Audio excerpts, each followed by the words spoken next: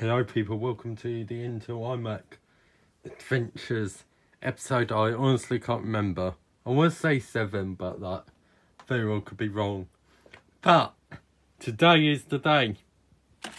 CPU upgrade. Here's some RAM that I just stole from that laptop and I haven't put anything in. Yeah, and I'm lazy. Haven't put that in my wallet yet. But point still stands.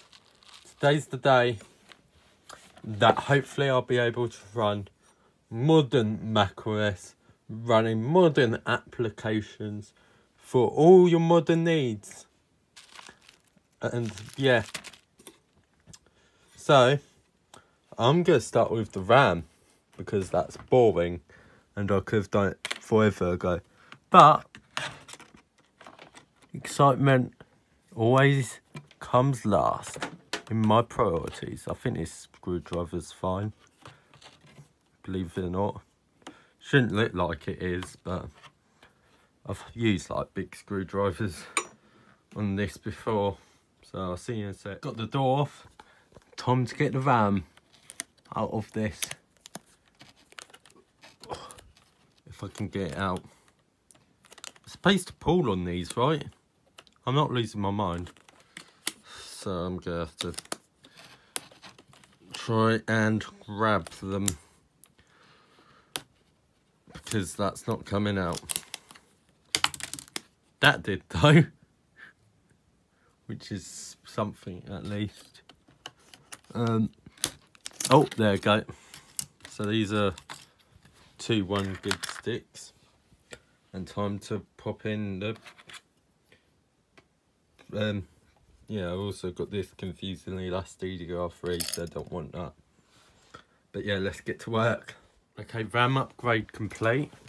Now, next step is to get the glass off, which shouldn't be too much of a deal. There's plenty of times before fiddling about with this and so on. Boom, glass is off, and I shall chuck it there, I guess. Okay, now for the unscrewing part. Okay, so I need to apparently remove stock Bluetooth to prevent panics. I knew this was coming. I thought it was Bluetooth and Wi-Fi, but it just says Bluetooth. Maybe like Wi-Fi doesn't work on newer versions, but you know, it doesn't cause panics. And like the Bluetooth, I'm assuming the Bluetooth's this little bit here. I'm just getting a bit of dust out of here as well. But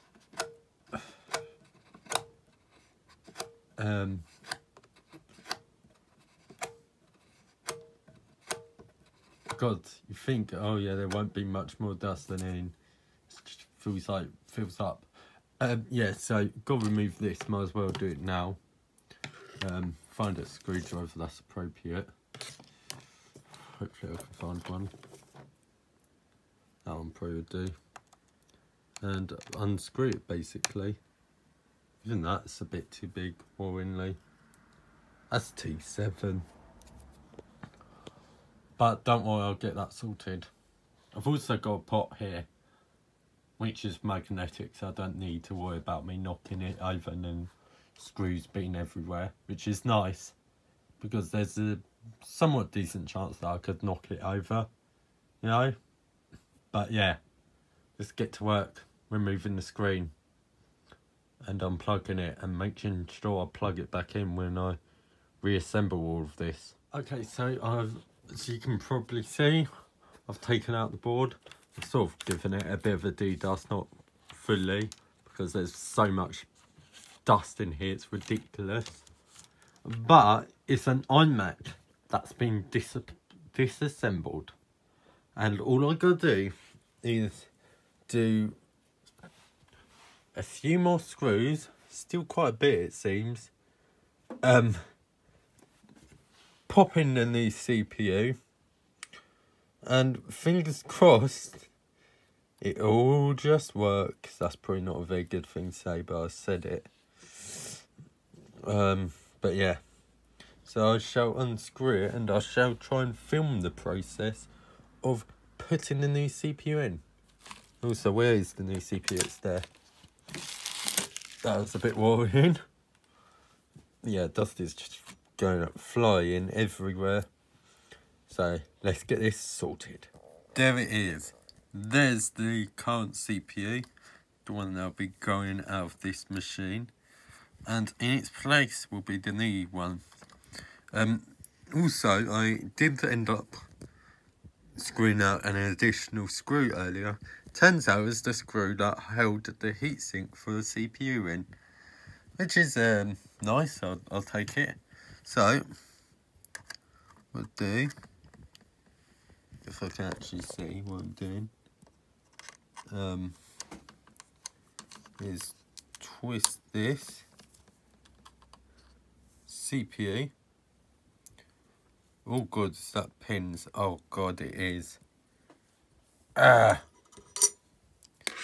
now got to work out which way the CPU goes, so I've also got to unpack it as well. So that's something. I do apologise for this not being the greatest angle, but here we go. I should have picked up the thermal paste. Oops. So there's a bit of thermal paste on the board, it seems. Get that off. There we go. It's loose. It's a bit there still, but shouldn't be the end of the world. And that should be in.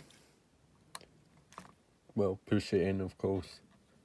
And that should be the new CPU. I just need to screw it in. Which I can do right now.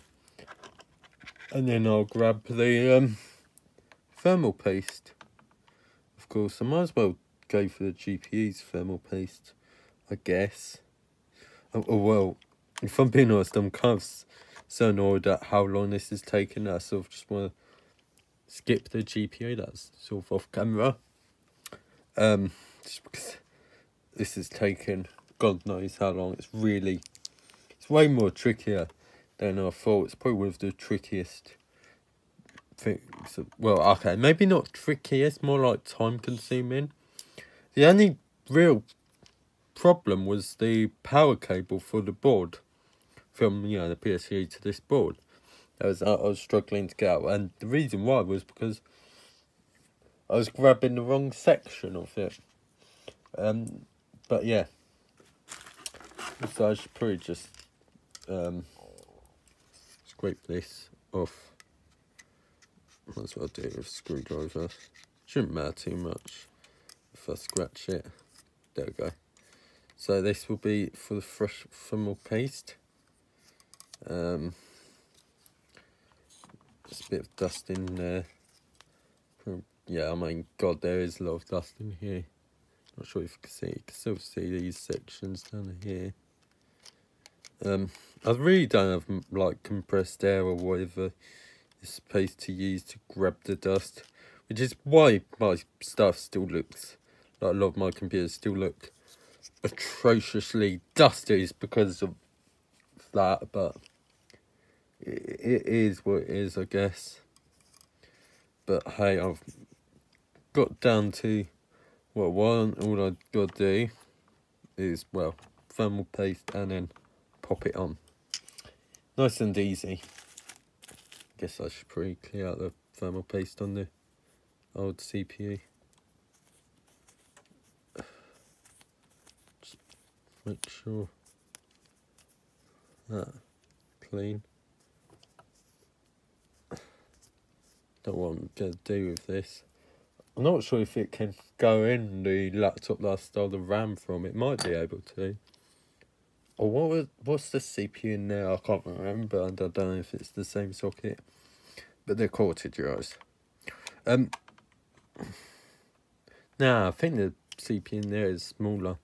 This is a lot big. I think this is bigger. Yeah. So thermal paste, and let's get it all back together. Exciting. Okay. So thermal paste time. Just get a bit on.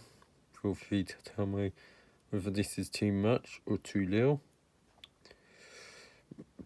It shouldn't really matter. It shouldn't hurt having too much, but I'm not an expert on these things. Maybe it does cause problems, but I've gave it that much. Let's just sort of chuck the heatsink back on. Get the cable back in. There we go. And let's get the screws back in. Do I actually unscrew these screws, or were they being held in by something else? I think they were actually just being held in by the screws on the back, right? So I don't need to worry about that. Yeah, there were screws there, so let's probably just quickly confirm.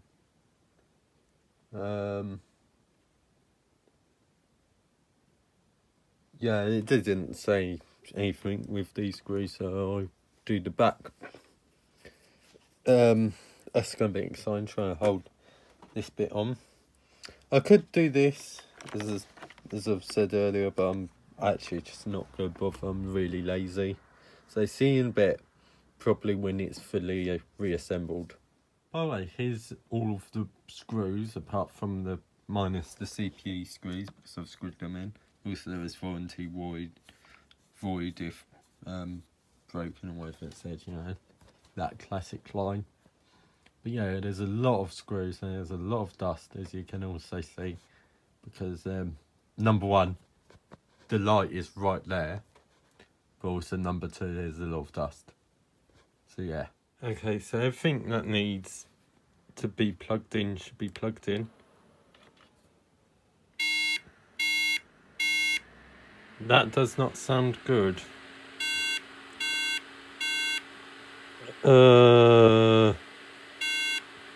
That sounds like a CPU issue.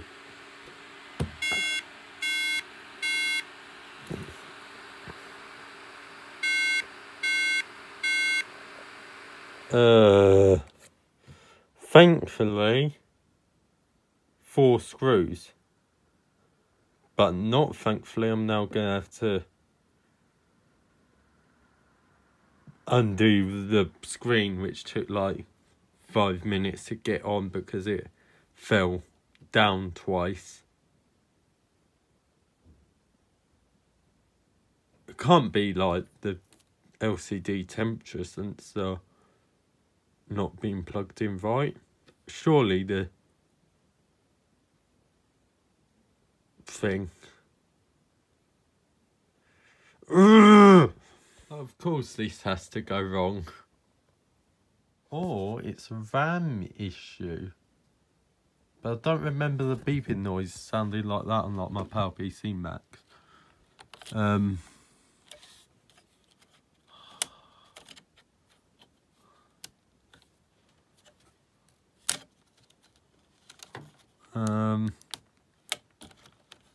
There shouldn't be problems. This is same RAM.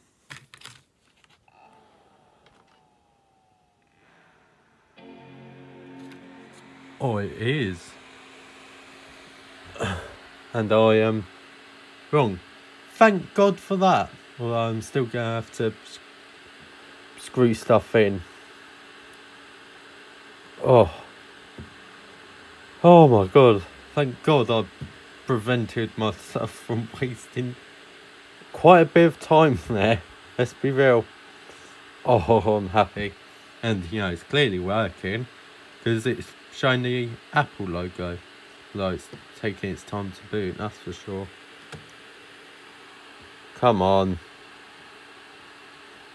I don't even know what it's booting into. I can't really remember. It's been a while since I've had this on. Yeah, okay. I think I might need to just like screw the RAM bit in, because I think that's why, you know, that beeping happened in the first place, and I did end up accidentally moving the board and it started to beep again. And yeah, you know, the screen turned off. So clearly this, it's structural integrity is being compromised. I think that's what's happening, and not necessarily RAM, like the bad RAM, if that makes sense. So yeah, I shall screw it back in. Let's go. I've got my 400 megahertz Intel Core 2 Duo CPU. For those unaware, I should probably mention this. It's basically the chipset doesn't read, the CPU speed correctly. So it's not actually 400 megahertz. Don't worry. It's just saying that.